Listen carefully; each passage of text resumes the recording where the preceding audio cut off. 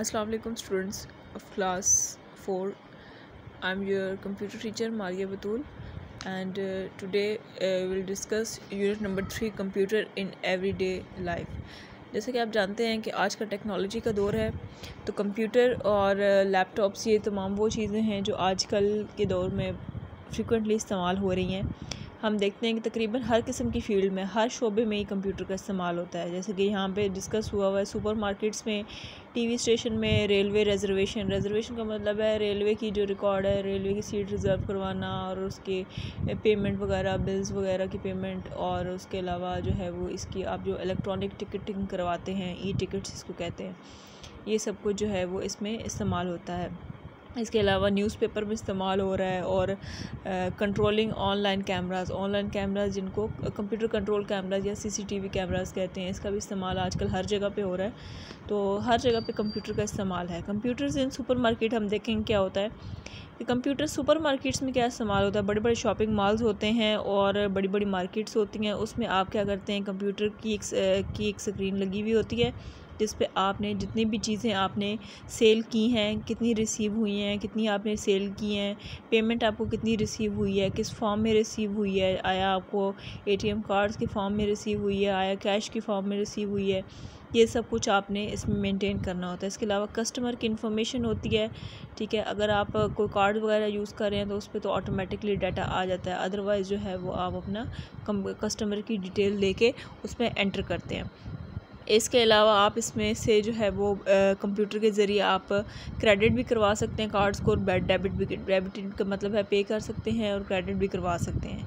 Computer systems record employ attendance and calculate salaries accordingly. फिर super markets में काम करने में जितने भी एम्प्लॉयज़ हैं उनकी डेली के अटेंडेंस, उनकी मॉनिटरिंग करना, फिर उनकी सैलरीज वगैरह का हिसाब किताब, ये सब कंप्यूटर में इसको ऑनलाइन सेव किया जाता है। नेक्स्ट हम देखें कंप्यूटर का टीवी स्टेशन में क्या रोल होता है। देखिए, टीवी स्टेशन में सिर्फ टीवी जो होता है, हमें तो वो सिर्फ एक टेलीविज़न की स्क्रीन नज़र आ रही होती है, लेकिन इसके पीछे जो फंक्शनिंग होती है, ये कलर टीवी की जो फंक्शनिंग होती है, उसमें कंप्यूटर का बहुत रोल होता है। जैसे कि आपके जो ग्राफिक्स होते हैं, आपके पिक्चर्स होते हैं, वीडियोज़ होते हैं, इनको जो है एडिट करना, इसमें मॉडिफिकेशन करना, ये कंप्यूटर के ज़रिए होता है। इसके अलावा आप देखते हैं कि डिजिटल वीडियो इफ़ेक्ट्स, ठीक है, अगर आपकी कोई पिक्चर रोटेट हो रही है, ठीक है, या किसी पे कलर्स आपके इमर्जेंस हो रही है, कलर इमर्जेंस हो रही है, इसके अलावा आपकी एडिटिंग हो रही है और मर्जिंग हो रही है, वीडियोस की इमेजेस जो है वो स्ट्रेच हो रहे हैं, ये सारा काम आप कंप्यूटर के ज़रिए ग्राफिक्स का ये सारा काम कर रहे होते हैं। TV station also use computer to keep track of broadcast, ठीक है, आपकी जो ब्रॉडकास्टिंग हो रही है उसका ट्रैक रिकॉर्ड रखने के लिए आप कंप्यूटर को रिकॉर्ड मेंटेनेंस के लिए भी आप टीवी स्टेशंस में इस्तेमाल कर सकते हैं। फिर नेक्स्ट है कंप्यूटर एट रेलवे रिजर्वेशन। वैसे रेलवे तो आपको जो सुनने में आता होगा वो इतना कॉम्प्लिकेटेड नेटवर्क नहीं लगता होगा, लेकिन रेलवे जो है वो काफ़ी वास्ट नेटवर्क होता है। एक तो पूरे कंट्री में उसका एक नेटवर्क है। सेकंड ये है कि आपकी किस टाइम पे कौन सी ट्रेन आ रही है, किस टाइम पे अराइवल है, किस टाइम पे डिपार्चर है, कितने पैसेंजर्स उसमें मूव करेंगे, कौन सी सिटी से कौन सी सिटी तक मूव करेंगे, और दो ट्रेन एक दूसरे को बाईपास करेंगे, उनकी टाइमिंग क्या होगी, कौन से जंक्शन पे आके मिलेंगी, ये सब कुछ जो है ये काफ़ी कॉम्प्लेक्स नेटवर्क बनता है। इसमें कंप्यूटर आपको क्या हेल्प कर सकता है, कंप्यूटर इस काम को ईजी बना देता है कि आपने नंबर ऑफ़ ट्रेन है उनका आपने रिकॉर्ड रखना है, कौन सी वाली किस टाइम आ रही है, अराइवल किस टाइम हो रहा है, उसका डिपार्चर किस टाइम हो रहा है, हर ट्रेन में कितनी सीट्स अवेलेबल हैं, ठीक है। इसके अलावा अगर आपने को फिज़िकली ख़ुद जाके जो है वो टिकट लेने पड़ते थे, लेकिन कंप्यूटर के ज़रिए आपको ऑनलाइन ये आसानी मिल जाती है कि आप ऑनलाइन टिकट ख़रीद सकते हैं, काफ़ी लॉन्ग टाइम के लिए बुकिंग भी करवा सकते हैं। इसके अलावा रेलवे के जितने पैसेंजर्स हैं आप उनका रिकॉर्ड मेंटेन कर सकते हैं, आप उनका CNSE नंबर, मोबाइल वगैरह से आप उनके पैसेंजर्स का रिकॉर्ड जितना भी है वो ऑनलाइन सेव कर सकते हैं।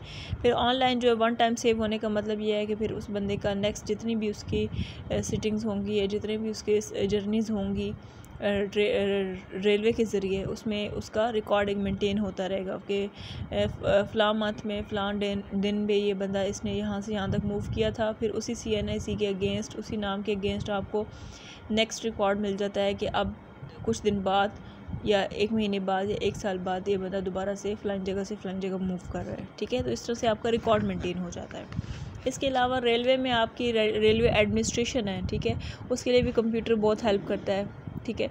इसमें बताया गया computer R use for accounting, communication, staff record and पे रोल्स। अकाउंटिंग का मतलब है आपके इसमें आपको प्रॉफिट कितना हो रहा है, आपको लॉस कितना हो रहा है, आपके बजट कितना आपका रेलवे का है उसका आपका चेक एंड बैलेंस रखना है। इसके अलावा कम्युनिकेशन, आप जो है वो डिफरेंट ट्रेन के डिफरेंट रेलवे स्टेशन में जो आप कम्युनिकेट करते हैं वो आप कंप्यूटर के ज़रिए कर सकते हैं, ईमेल कर सकते हैं, आप एक नेटवर्क बना सकते हैं कम्युनिकेशन का। इसके अलावा आपके जो इतना स्टाफ है आप उनका रिकॉर्ड रखना होता है, उनकी सैलरीज़ का रिकॉर्ड रखना होता है, ये सब कुछ आप कंप्यूटर के ज़रिए कर सकते हैं।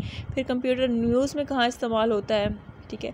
न्यूज़पेपर जो है वो उसको आप ऐसे डेली बेसिस पे तो इस्तेमाल करते हैं, लेकिन मॉडर्न इसकी टेक्नोलॉजी क्या है कि न्यूज़पेपर आप वर्ड प्रोसेसिंग कर सकते हैं, ग्राफिक सॉफ्टवेयर इस्तेमाल कर सकते हैं, और इसके अलावा आप डिफरेंट तरह के सॉफ्टवेयर्स में जो है वो आप इसको अप्रोच कर सकते हैं कंप्यूटर के ज़रिए। इस कंप्यूटर के ज़रिए आप इंटरनेट इस्तेमाल करके वहाँ पे आप मीडिया तक रसाई हासिल कर सकते हैं, सोशल मीडिया तक, प्रिंट इलेक्ट्रॉनिक मीडिया तक, या सॉफ्ट फॉर्म में प्रिंट मीडिया तक आप इंफॉर्मेशन हासिल कर सकते हैं। इसके अलावा आपने कोई भी न्यूज़पेपर है वो आप कंप्यूटर टेक्नोलॉजी के ज़रिए ऑनलाइन भी पढ़ सकते हैं, ठीक है। आपको हार्ड फॉर्म में न्यूज़पेपर लेने की ज़रूरत नहीं पड़ेगी।